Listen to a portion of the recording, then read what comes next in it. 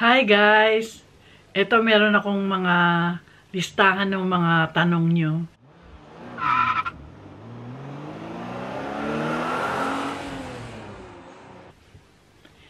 Kasi yung iba may mga tanong, di ba? So this is somewhat Q&A. So may mga tanong na gusto nilang malaman.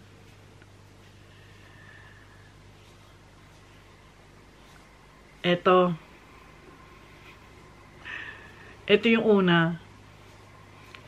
Uuwi ba kami sa Pilipinas? Hindi muna po. Wala pa po kaming plano.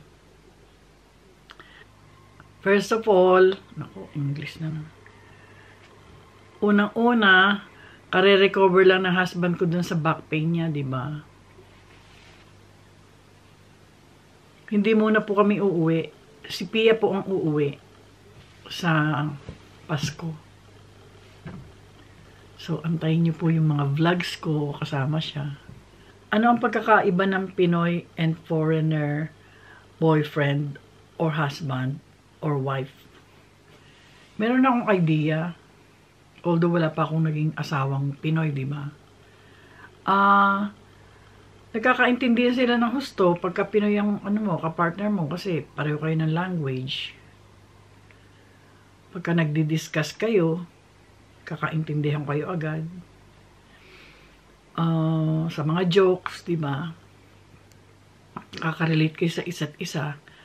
Sa foreigner naman, kami ng husband ko, tsaka yung una kong asawa, rest in peace,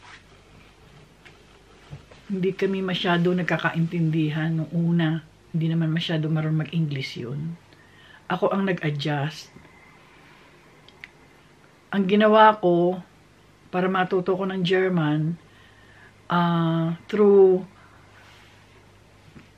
television, newspaper, magazine, tapos dictionary, English, German. Kasi kailangan Hindi ako nag-aral ng German language dun Ako lang, sa sarili ko. Lalo pagka gusto kong magluto ng German food,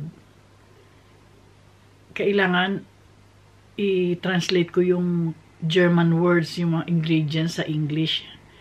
Kaya meron akong dictionary. Mabiro din yung German husband ko Mabiro din. Lalo siguro pagka naintindihan ko ng husto, no? Pero yung mga expression niya, ganon, napipick up ko yun, nagagamit ko. So, yung pagkakaiba ng foreigner yung husband, kailangan mag-a-adjust ka. Lalo pag nasa kanilang bansa ka, ikaw mag-a-adjust. Lalo yung culture, di ba?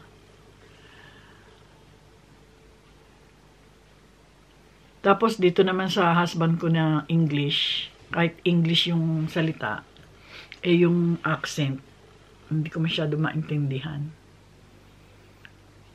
Tsaka iba din yung way of thinking nila Hindi ko alam kung lahat sila, hindi naman siguro. Pero itong husband ko na to, mas ako ang nag-a-adjust. Kasi mas matanda siya sa akin. Ano pa ba yung isa pang tanong?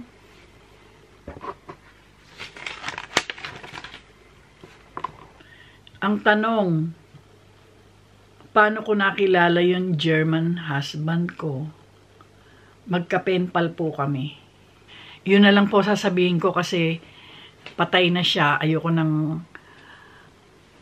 nang i-detail kasi para respeto na lang, di ba? Andoon naman yun sa MMK, di ba? Yung istorya ni Pia. Paano kami nagkakilala nung tatay nila. Tapos, paano naman kami nagkakilala nitong British?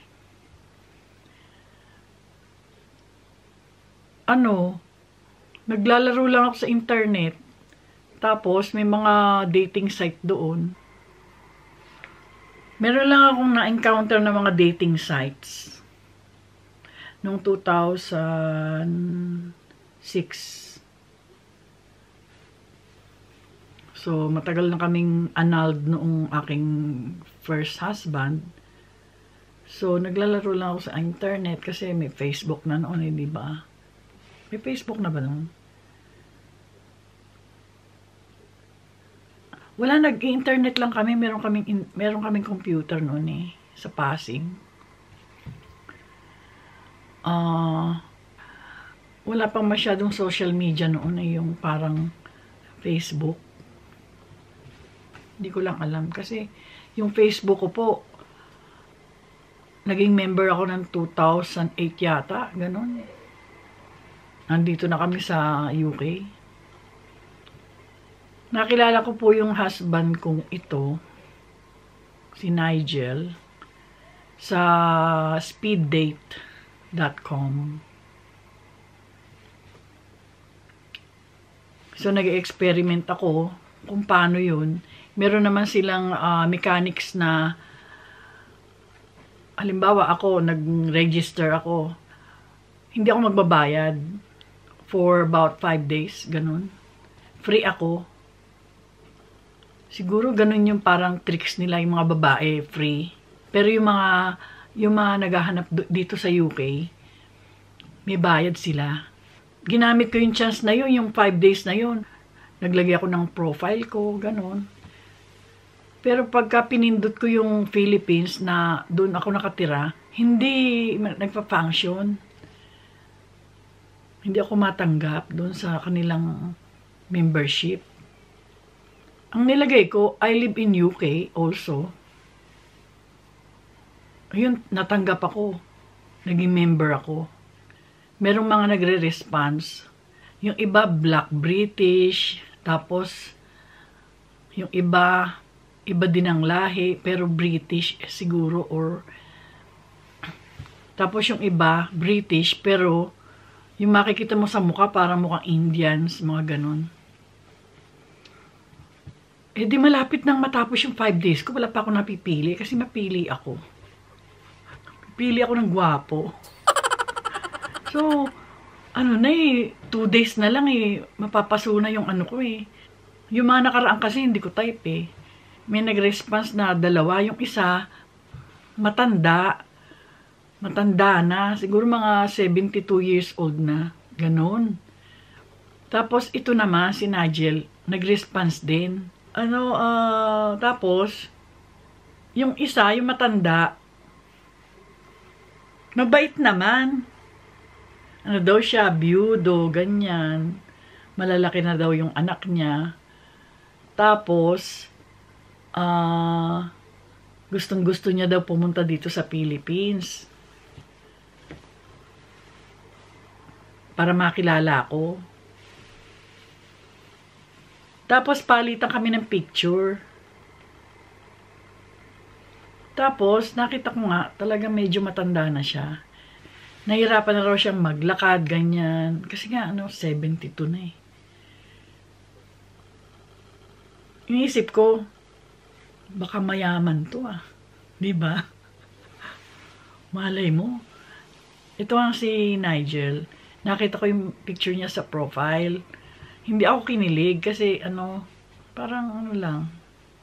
Ito pala yun. Ayun, nakikita kami sa video call. May video call noon eh. Di ba may camera yung mga malalaking computer. May camera na i-attach ka, ganon. Doon ko nakita. Meron siyang aso na malaki. Nakatira siyang mag-isa. Sabi ko, ano trabaho mo? Ganyan. Ang trabaho daw niya, ambulance driver. Sabi niya, I want to meet you. Sabi niya gano'n. Sabi ko, sige, later on. Ang akala niya, doon ako natira sa UK din. Dito lang, parang, pwede niya akong i-reach ng car.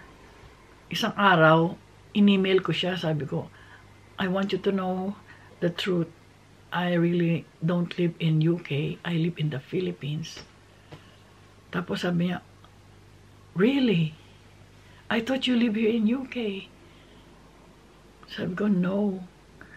At tapos pinaliwanag ko na hindi ako matanggap-tanggap dun sa registration ng speed date. Kaya, sinabi ko dun sa profile ko na taga-UK ako. Naintindahan niya naman. Hindi daw niya alam masyado kung saan yung Philippines. Kasi wala daw siyang idea, hindi pa siya masyadong familiar sa Asian countries. Ganon. Tapos, pinili ko kung sino kasi yung isang matanda, nagpadala siya ng picture na naka swimwear ng brief na black. Ganon. Sabi ko, oh my God, bakit ganito to? Tanda-tanda na eh. Natakot ako kasi dalawa yung anak kong babae. Diba? Sabi ko, ayoko na nito. Ito na lang, nag-concentrate na lang ako kay Nigel. Wala na akong choice kasi 2 araw na lang mapapaso na yung ko. So, binigay ko na yung address ko, ganyan. Meron akong cellphone number. Nung napaso na, tinatawagan niya na ako sa cellphone ko. Lagi siyang tumatawag. Natutuwa ako sa accent niya. Di ko pa nga alam kung saan kung UK ba, Europe, or kasi sa Germany, England yun eh. UK ang tawag sa kanila. United Kingdom. So sabi ko, yun din ba yun? Oo daw. Makatapos ang mga 3 buwan,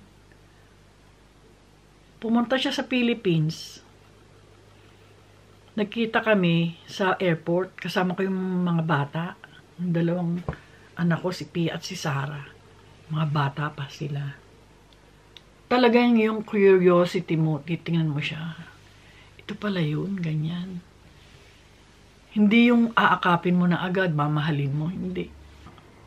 Tinignan ko muna, okay ba to? Baka mamaya ang mga anak ko ang magustuhan nito, ganun.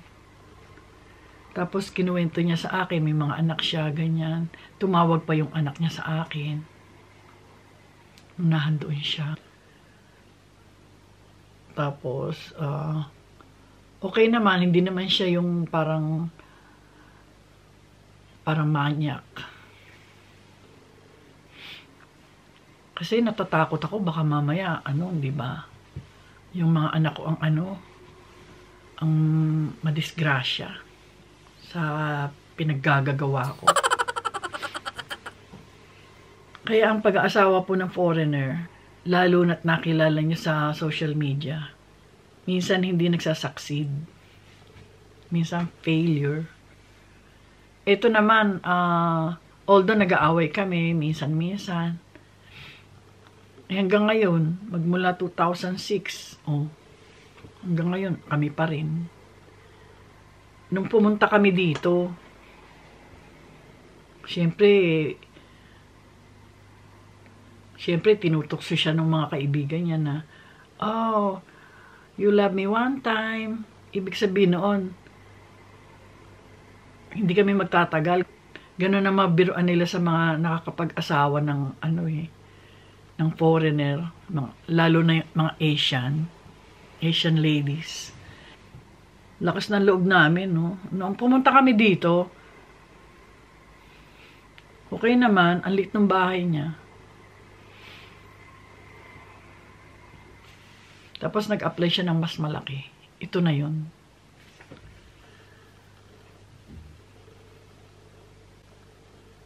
Ano pa ba? Masyado lang detailed yung sinabi ko. Kaya ako nagustuhan siya. Ano siya? Huwag na nga.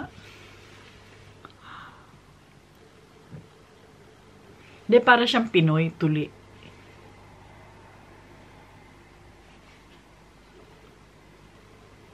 Sabi ko, bakit ka tuli?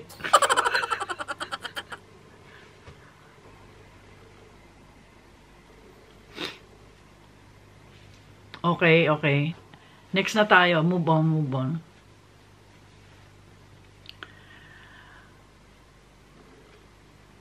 Anong work niya? Yun, nasabi ko na. Ambulance driver. Tapos part-time niya, mekaniko ng mga sasakyan. Kotse, ganyan. Motorbike, mga ganon.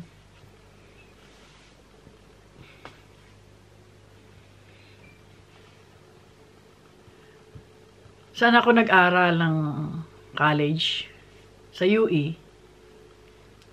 Ano course ko? Marketing. Anong camera ang gamit ko? G7X, Canon, PowerShot.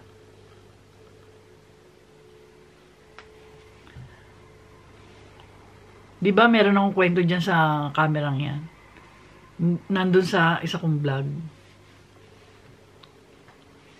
Bigay po to ni Pia. Kasi yung una kong camera, ganitong ganito rin, bumili ko. Nasira yung laptop ko. Ang mahal ng pagawa. Sinuli ko yung camera na binili ko. Nasoli ko naman. Basta nagsinungaling ako na hindi ko alam kung paano gamitin. At wala ka akong pause button. So nasoli ko. Tapos sinabi ko kay Pia, alam mo meron akong camera, sinuli ko eh. Sabi niya, bakit? Kasi nasira yung laptop ko eh. Ganon, bakit hindi mo sinabi sa akin? Sabi niya. Wala lang. Nagbablog sana ako eh. Pero ganon din ako dun sa vlogging. So, hindi ako naghinayang dun sa camera na sinuli ko. Tapos nang umuwi siya, may binigay siyang camera sa akin, ganyong-ganon. Parehong-pareho nung sinuli ko. Kaya nga eh, parang iyon na nga yung sign na magbablog ako. Diba?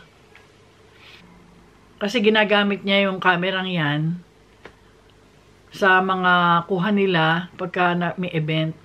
Hindi pa siya nagbablog noon. Tapos, bumili siya ng vlogging camera. Yun nga, tawag doon, DJI Osmo. Yun. Binigay niya sa akin to. Kasi pakalat-kalat lang daw doon. Tapos, yun nga, yun ang gamit kong camera. Canon G7X PowerShot. Ano pa? Ano ang pang-edit ko? iMovie. Nung una, hirap na hirap akong mag-edit. Sabi ko, Diyos ko, paano ko matututunan to? Ang daming graph, ang daming mga... hindi ko maintindihan to. Tapos, ang ginawa ko, nag-survey ako dun sa YouTube kung paano yung mga step by step. Ganun lang naman po eh. Kung gusto mong natuto, kailangan maging madiskarte, di ba? Tapos may nagtanong, kasal ba si Sarah at si Charlie? Hindi po, hindi pa kasal. Hindi pa sila kasal. Parang nagsasama pa lang. Parang kinakasama lang ni Sarah, si Charlie, sa ngayon. Pero yung mga apelido ng mga bata, syempre kay Charlie. Nire-recognize naman po yung partnership na ganyan dito in terms of family matter, ganyan, and children. Ito pa yung isa pang tanong. Ano daw yung reaction ko dun sa result ng Miss Universe 2019? Nagpuya talaga ako nun, nung gabing yun. Kasi iba yung oras dito eh. Umpisa ng pageant, 12 AM dito. So, gising ako noon. Andito yata si Logan eh. Yata, oo, nandito si Logan. Natutulog na dito sa kwarto. Ako nagpupuyat. Kasi Siyempre, Miss Universe yun eh. Mahilig ako manood ng beauty pageant. Noon pa. Ang ganda-ganda nung pambato natin. Hanggang 20, ano lang, hanggang final 20 lang siya. Bakit? Di ba? Magaling naman sumagot. Ano diferensya? Wala naman ah. Ano kaya? Bakit kaya? Pero yung nanalo, yung South Africa, deserving din, di ba? Okay naman yung nanalo eh, di ba? Ang galing sumagot. Tsaka maganda. Lahat naman maganda eh. Hindi ka naman sasali sa beauty contest kung papangit-pangit ka, di ba? Tapos may nagtanong, bakit daw hindi ako gumagamit ng spatula or sandok pag nagluluto? Minsan gumagamit ako kung ano yung mahawakan ko na madaling haluin yung niluluto ko. Ganun lang.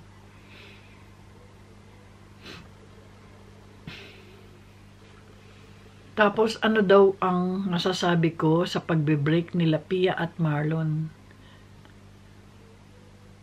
Wala. Ayoko mag-comment. Hindi ako nakailam kay Pia noong sinagot niya si Marlon. At hindi ako makikialam ngayong nag-break na sila. Basta ako, sumbungan lang niya. Bilang nanay. Pagka nag-aaway sila, ganyan. Pagka may problema sila. Kahit madaling araw, tatawagan ako. Pero yung naging problema po nila, kanila na lang yun, di ba? Ayoko naman sa akin manggaling. Kasi may nanay din si Marlon, di ba? Huwag na. Magrespetuhan na lang kami. Ano pa ang gusto niyo malaman? Ito pa, meron pang pahabol na tanong. Kumakain ba ng Pinoy food si husband? Opo, kumakain po. Huwag lang dinuguan at balot. Pero pagkakain niya ng ulam, papartnerin niya ng patatas, ganyan, o tinapay, hindi masyado kanin. Ano paborito niya? Chicken adobo. Yun po ang sagot. Ilang taon na siya? 70. Ilang taon na ako? Secret. Ano pa ba? Di ba? Alam niyo naman kung ilang taon na ako eh. Huwag niyo nang tanungin. Kasi mangot eh. Joke. Ito pa ang isang tanong. Bakit daw ako slim pa rin kahit na lamon ako ng lamon? Luto ng luto. Alam nyo ba,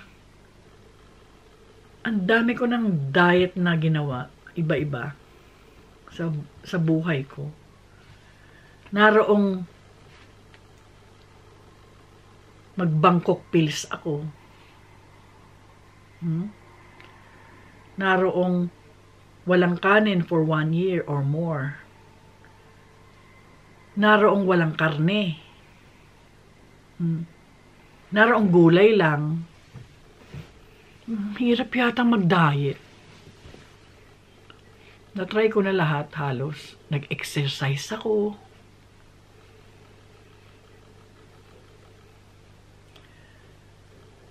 Tapos ngayon, normal na lang kain ko. May rice. Konti lang. Dahan-dahan sa baboy.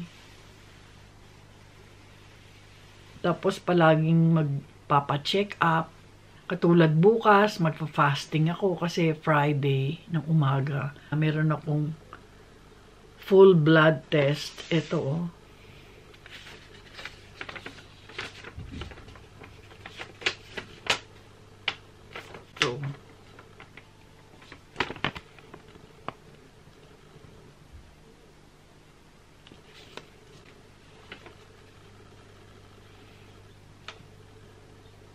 Ayun po,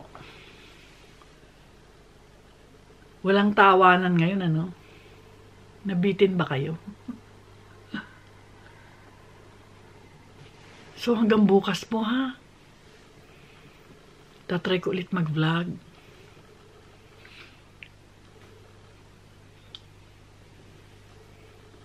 So, ingat po kayong lahat dyan. Hello sa mga viewers, sa mga nagko-comments. Nababasa ko lahat po. Thank you.